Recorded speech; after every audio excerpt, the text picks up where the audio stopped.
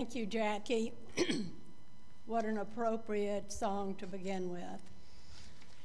Good morning, everyone, and welcome to the Treasure Coast Unitarian Universalist Congregation in Stuart, Florida. Today is April the 10th, 2022. My name is Janet Rader, and I will be your worship associate for today. We are a welcoming congregation. We welcome people of all gender identities, ages, races, and backgrounds. It's wonderful to see all of our vaccinated and masked members in the sanctuary today. We're also on YouTube. To be put on our email list or to find out more information about our congregation, go to our website at tcuuc.org and note the email link, and then you can request our online newsletter. Now is the time to welcome any visitors we may have. If we have any visitors and you would be comfortable either standing to be recognized or coming up to the microphone and telling us your name, we would be glad to have you do that now. Do we have any visitors? Everybody's looking pretty familiar to me. Okay, welcome. As far as announcements, we are going to be holding our annual meeting in Heston Hall this morning. And with the recent troubling news, we would ask you to keep on your mask in Heston Hall, except when you may be sipping your coffee. Okay, so we're, at an unsettled time. Anyone who's been watching the news realizes that, and so that makes me feel as a board member that we have made the correct decisions up to now. So we don't want to slip, in that regard. If you missed your chance to vote on the annual meeting items, you can pull out your smartphone now. Look for the email from our administrator, Debbie Peltier, and the ballot is right there in a link. You can go to the ballot and you can vote right now, and Debbie will let us know as of noon today what all the ballots showed. In regard to announcements, I'd like to remind you that our book club is meeting by Zoom at 11 o'clock on Wednesdays, and we have just begun. We've had 2 sessions on the 1619 project, which is described as, quote, reframing our understanding of American history by placing slavery and its continuing legacy at the center of our national narrative. So if you're interested, and we've just had 2 sessions so far, so you could catch up if you'll see John Moore. John, maybe raise your hand, then you can join us. We also, on the 1st and 3rd Tuesdays, at Stewart Veterans Memorial Park downtown at noon, we meet for a brown bag lunch. So that seems to have gotten, more and more popular. More and more people are coming. If you're interested in playing cards here, please see Marguerite. I think the last Monday that group met, no one was here but maybe Marguerite and Joanne, and so if you're interested in that, please see her so she'll know whether to come or not. Big thanks to those who've helped with the service. Jackie Robbins, as always, with our music, our greeters and ushers, our host, Karina Poloni, and our tech wizard, Chris McGann. Joanne Leone and Marguerite Gregory are responsible for the water and the cookies. And now we will light the chalice, Bob will. And the chalice lighting words, my beloved people, I cannot pretend, and so I will not tell you that everything is okay right now, that there is no reason to be angry, that you must be optimistic or at peace. I cannot pretend these things, and so I won't tell them to you. And now our chalice is lit, and so all I ask in this moment is that we remember the words of Rebecca Parker. There is a love holding us, there is a love holding all. By the light of our chalice, let us rest in this love. My opening words talk about the UU faith. This is a congregation that gathers in faith, not faith in one religion or one God or any one way. We gather in faith in the power of diversity, the power of love, and the hope of a world transformed by our care. We gather in faith in ourselves and those around us, not a faith that requires perfection or rightness in one another, rather a faith that in our shared imperfection we may learn to stumble and fall together. Faith that we will help one another to rise and try again and again. We are Unitarian Universalists. Now let us turn to our first hymn. This is a hymn that is unnamed, and it is number 31. Bob, would you like to come up and lead us, since you probably know it? What's that? Would you like to come up and sing near the mic, so you probably know this hymn? No, I don't. You don't? Okay. You just picked it out? Okay. Do you want us just to recite the whole thing? No, I've got it. We're just going to have a discussion for a few minutes. Just have your own private thoughts. I was Jackie, confused. are you making a statement about my hymn selection? Well, he sent me this. He sent me unnamed, and I thought, well, with no number on it. And I thought, well, okay, he's going to name it sometime. But the name of the hymn is Name Unnamed, and it's number 31. And let me just mention, this hymn, Name Unnamed, is written by a fairly contemporary, pardon me, but Methodist hymn writer, and I chose it for the words. So I suggested we sing 3 if we can, and we recite the last 2. I know we can do that. So take in the words, especially. They're beautiful. Thank you, Jackie.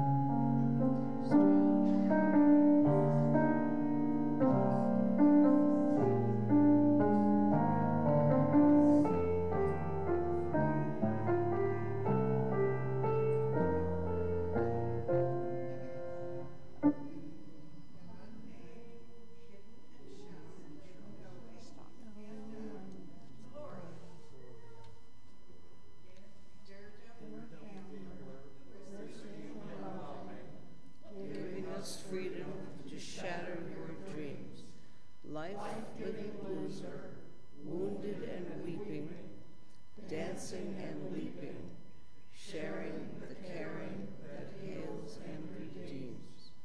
Name unnamed, hidden and shown, knowing and known, Gloria. Good effort there.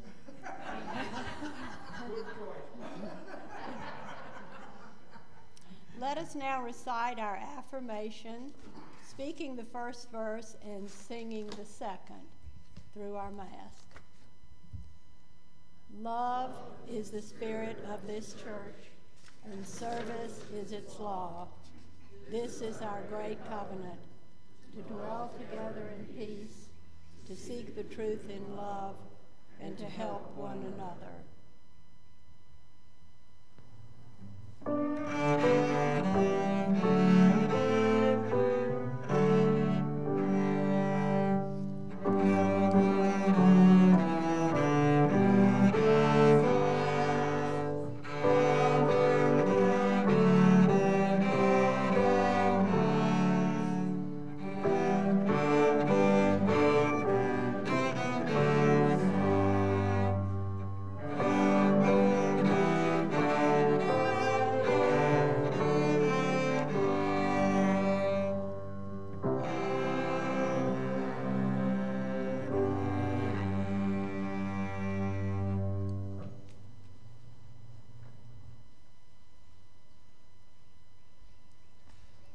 When I had larger churches, people didn't know who picked the hymns. And I often got away with it. And when they would come to me and say, who picked that? And I'll say, you didn't like it? And they say, yes. I'll say, I'll pass on your reaction. If you felt mystery about that hymn, that was kind of the point of it and why I picked it. But that's usually why I pick things we know. That one wasn't there, and you won't see it again for a while. Now is our matter of joys and sorrows. We ask you to share yours, and that they be personal and that they be brief. If you can, come to the mic and tell us what your name and what your matter of joy or sorrow is. Who wants to share?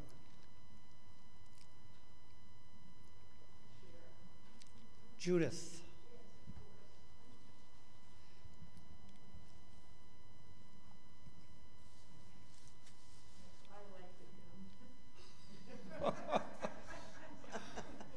Thank goodness. Good morning, I'm Judith Watt. I've had the most wonderful couple of days. For the first time since I've known David, I got to meet the rest of his family this weekend. An absolutely wonderful daughter, her friend, and a fabulous grandson. All too short. Wonderful. Chris.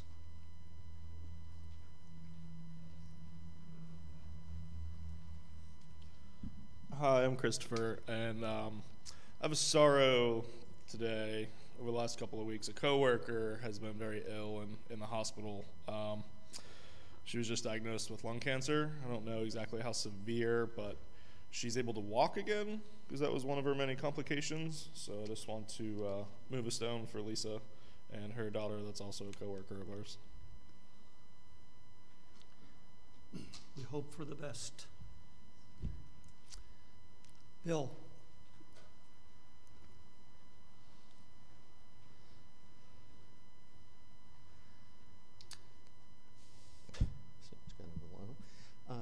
I'm up here to ask that you keep in your thoughts and prayers, to the degree that you do them, our friend Greg Lewick in Los Angeles. He was the manager of a band many of you will know of, Electric Light Orchestra. And Greg got diagnosed with pancreatic cancer. Mm-hmm. So kind of a sad time for them. Sorry to hear that, Bill.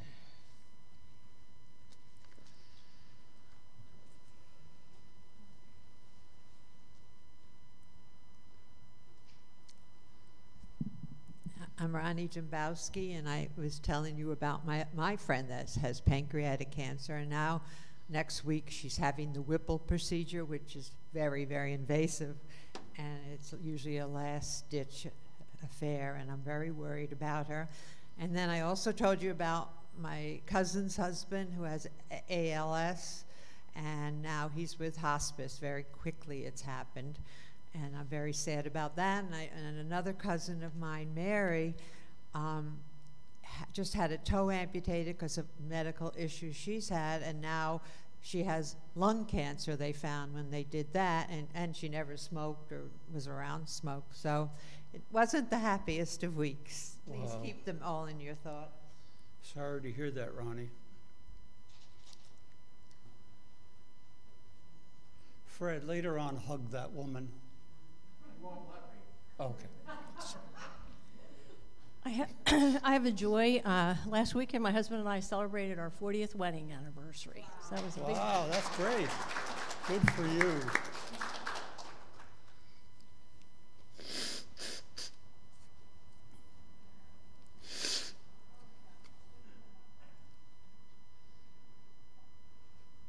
I'm Pat Bird, and my dear Joe will have a procedure Thursday morning to remove a growth from his left kidney. He's 87 and frail, and so we hope it goes well during and after. We sure hope so. And assuming it does, we'll have our 40th at Thanksgiving.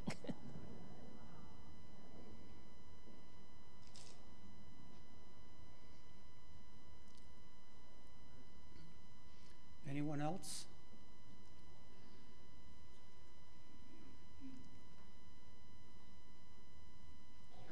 I'm Jackie Robbins, and I had a visit with my dermatologist, and then I had 2 ultrasounds that the oncologist wanted, and I am cancer-free. Oh, wonderful. That's great news, Jackie. Anyone else? Well, there are always people we don't say out loud that we have concerns about.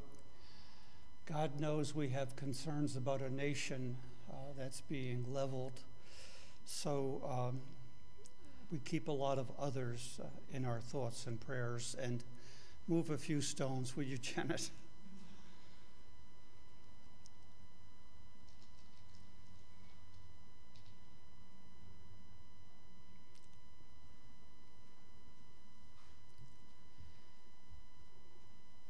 The meditation is from the back of the hymnal by Harry Meserve.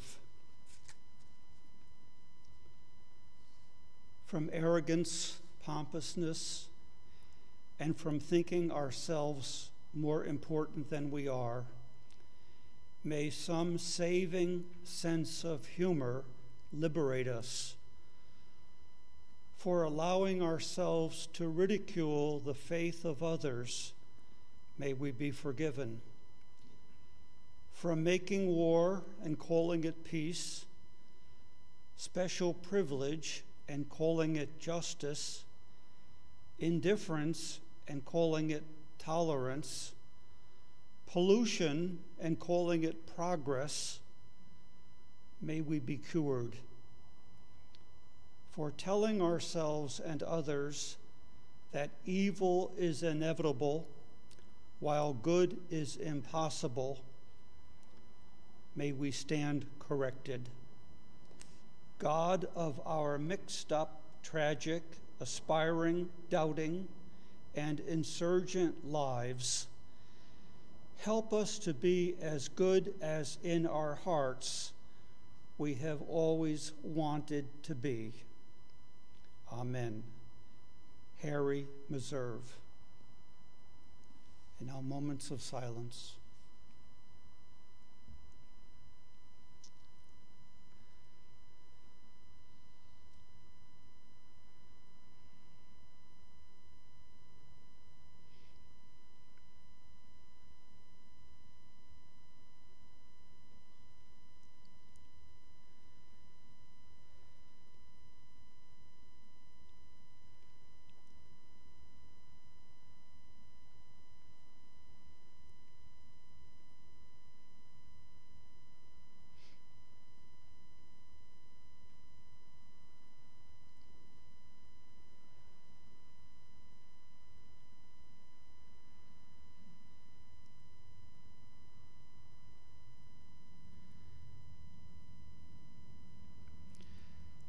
Spirit of Life is a hymn we know. We will hum the verse and then sing the verse through our masks.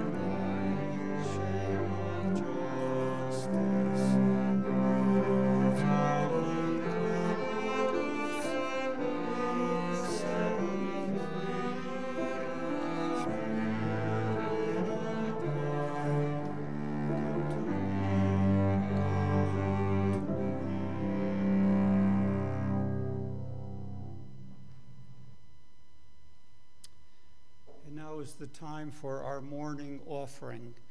We look for all the participation of folks we can get in a number of ways. The offering is one we certainly need. So my volunteers will come forward and receive your gifts.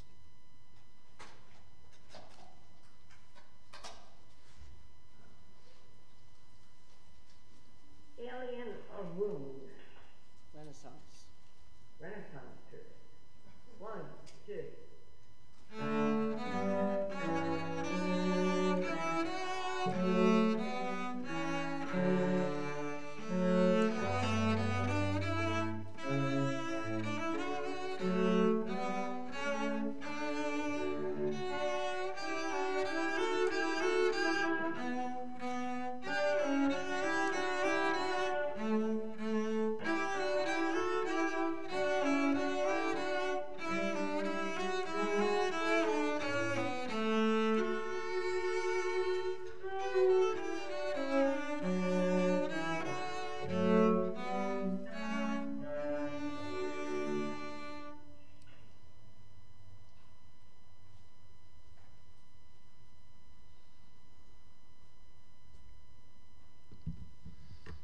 Thank you, Fred, and thank you all.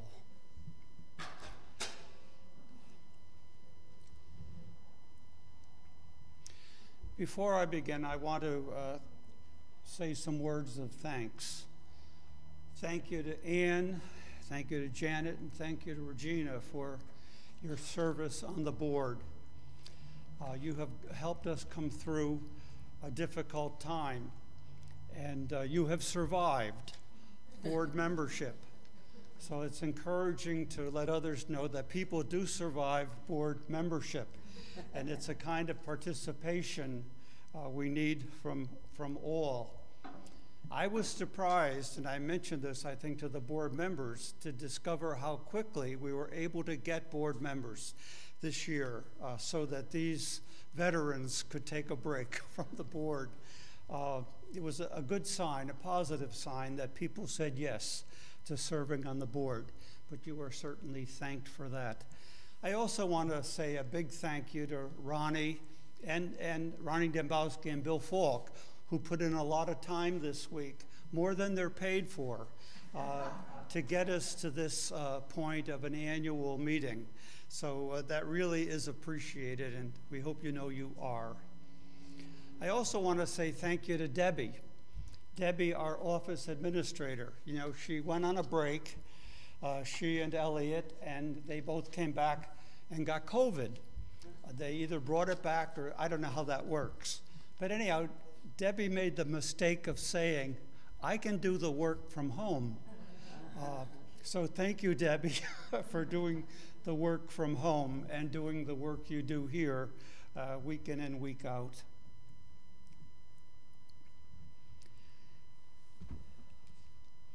Healthy religion calms, healthy religion protests. In the Christian world, this, of course, is Palm Sunday.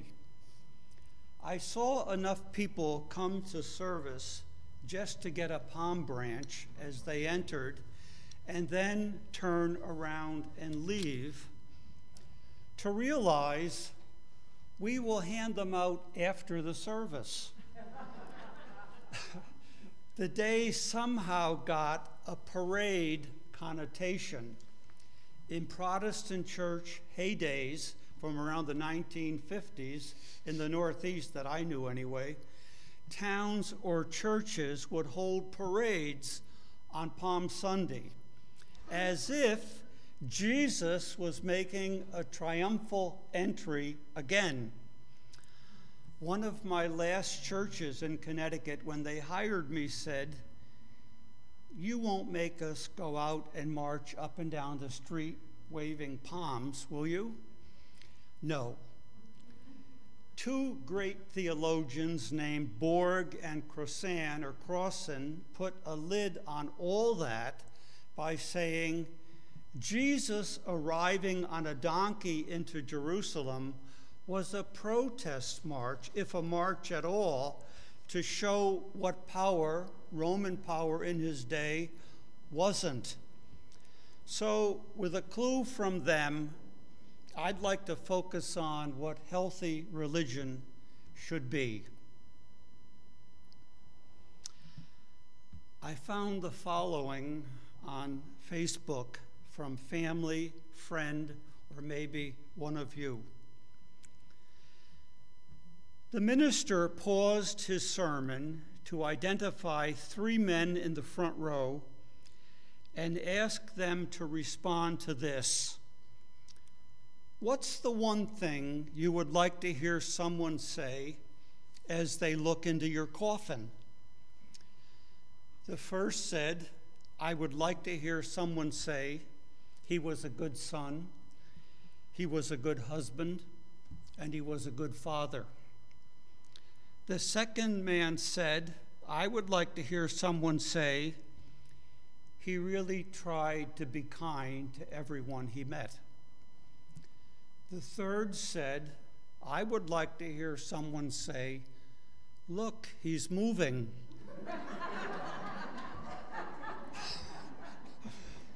Well, thank you for not groaning. I would hope not to hear he took himself too seriously. He just couldn't laugh at himself. And so he missed a lot of enjoyable material with the side benefit of knowing you are human, like everybody else. Humor, a good laugh, has the benefit of calming us, comforting us when we need it. We don't get very, very far in life without needing it. Now for serious. You've heard me cite many times Karen Armstrong, the great British historian of religions. Karen Armstrong for identifying an era 700 years BCE when religions around the world discovered almost simultaneously that religion and God were about compassion, not power and control, but compassion. She included the prophets of Israel, Micah, he has shown you, O man, what is good, and what does deity require but kindness, mercy. And Amos, let justice roll down like a mighty stream.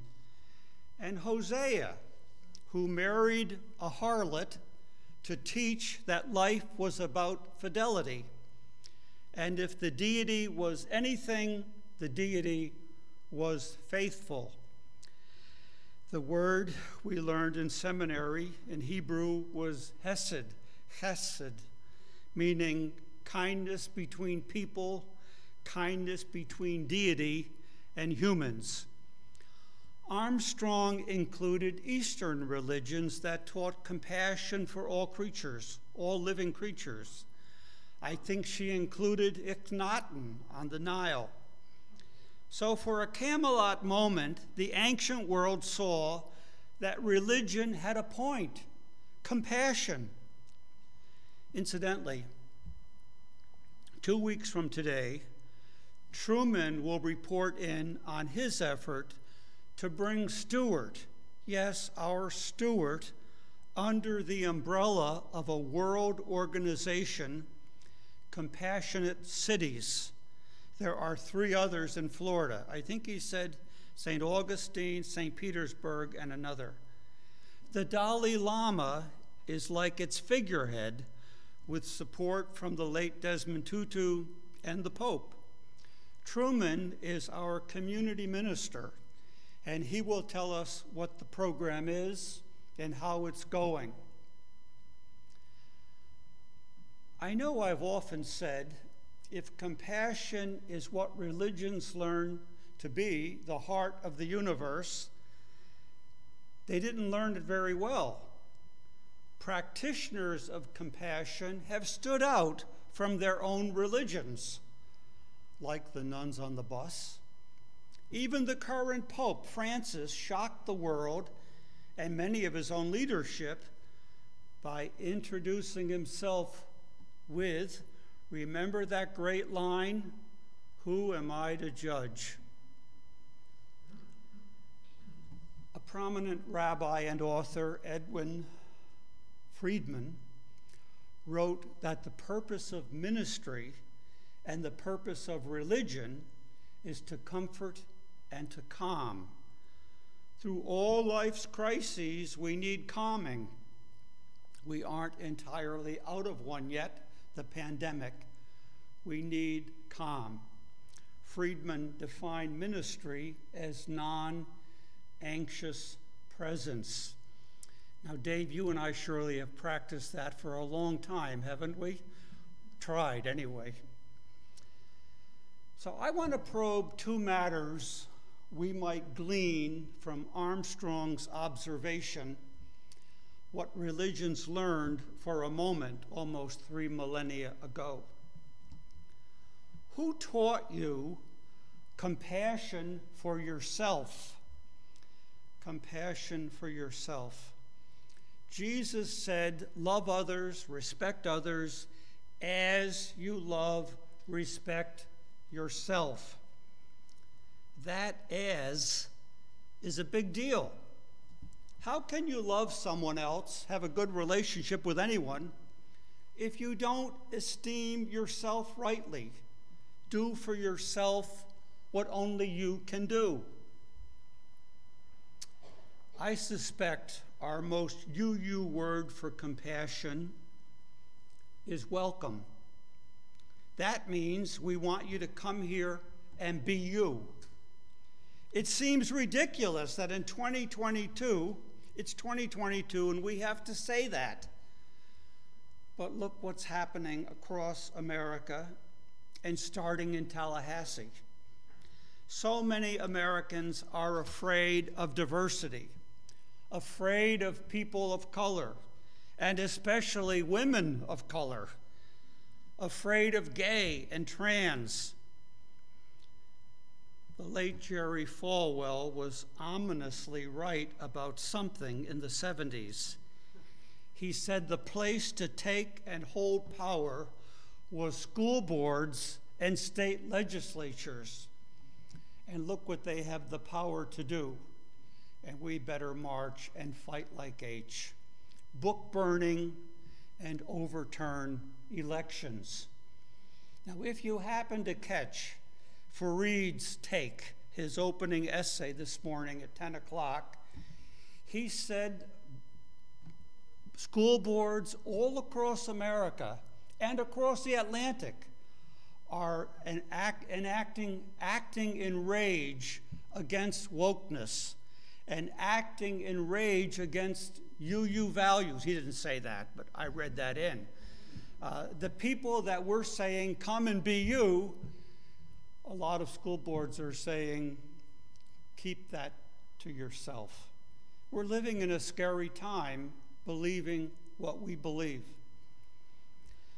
So healthy religion teaches self-love, but did it? I can't forget some other learnings. When I was 15, I had an after-school job cleaning the hallways of apartment houses for RPI students in Troy. If you watched HBO's The Gilded Age, which I did because my family alerted me that a lot of it was filmed in Troy. The setting was in New York City, but the homes they found were in Troy. Not where I lived, and not where at 15 I cleaned. The hardest part of the job was the stairwells. They were white paint and the black treads in the middle. Remember that combination? You had to clean the white and then the black tread and dry it quickly so it wouldn't run or bleed onto the white. Not the look Simon Legree, Mr. Sheridan, wanted. So one day he wanted to inspect my work, the stairwell. I could take the silence only so long. And I said, "It looks good, doesn't it?" And the boss said, "Bobby, don't you know that blowing your own horn is a poor recommendation?" Well, I learned that then. As you love yourself, who taught you that? In one of my Long Island churches in the 70s, I had a leader, a woman, who heard me say, "Give me your idea of a sermon topic, and I'll take a swing."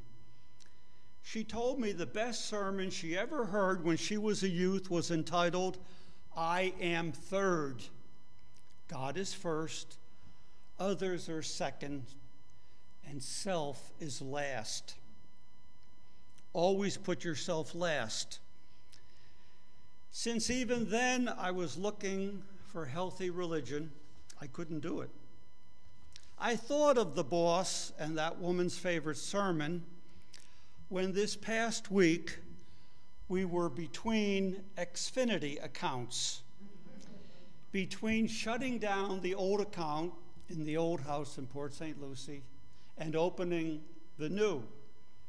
There were several days and nights of no TV. Now, of course, I'm talking purely hypothetically here. Get that, hypothetically. But if you have no TV at night and you're stressed and tired, well, what do?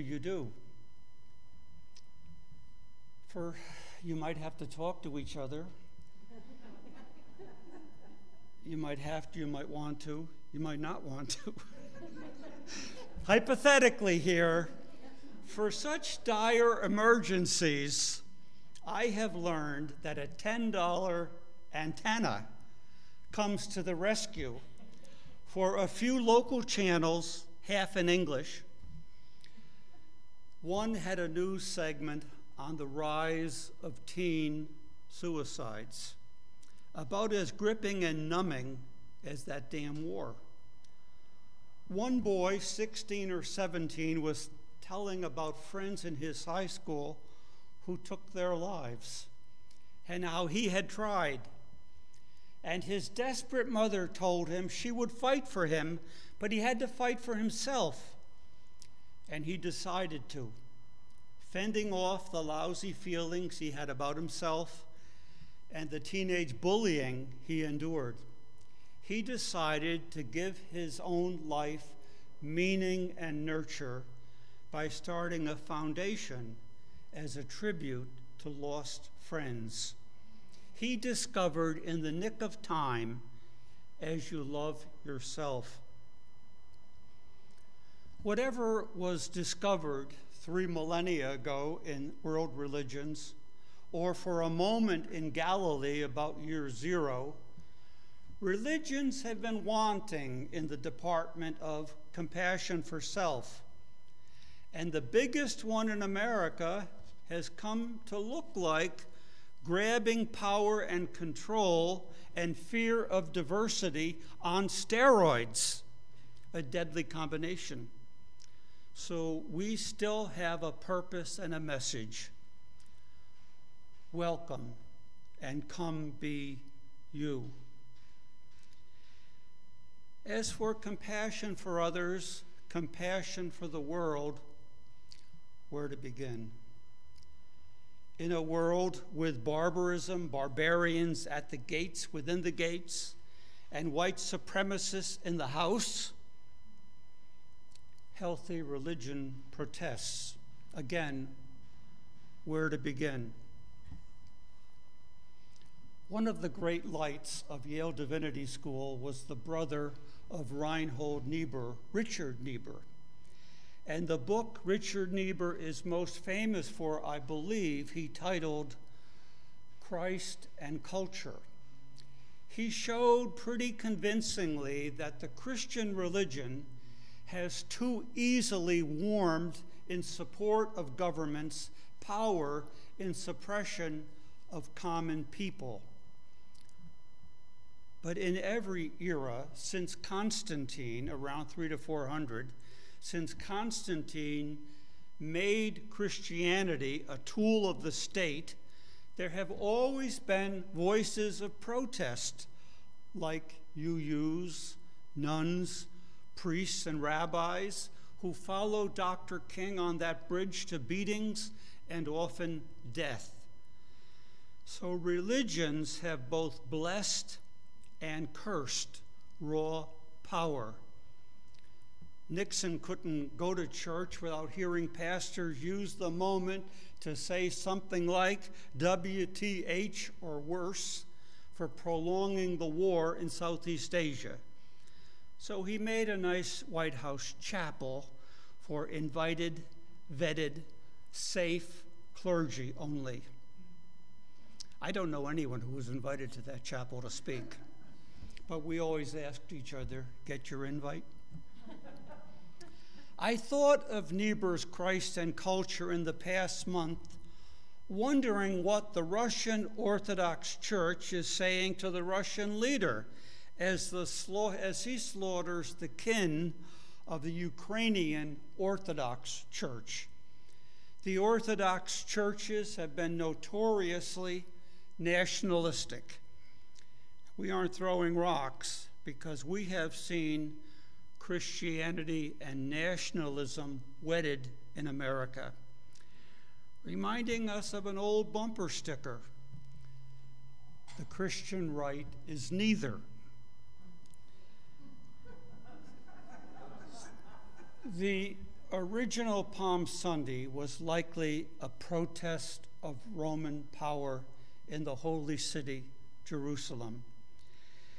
Today, there is much to protest, and nobody knows it all.